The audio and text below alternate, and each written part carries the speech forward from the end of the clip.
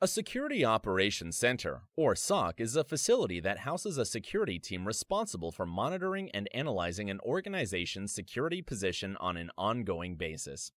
The goal is to detect, analyze, and respond to cybersecurity incidents using a combination of technology solutions and a strong set of processes. Terralogic Security Operations Centers are staffed with security analysts and engineers, as well as managers who oversee security operations. So, how does a SOC work? Rather than being focused on developing a security strategy, designing security architecture, or implementing protective measures, the SOC team is responsible for the ongoing, operational component of enterprise information security. The Security Operations Center is comprised of security analysts who work together to detect, analyze, respond, report, and prevent cybersecurity incidents.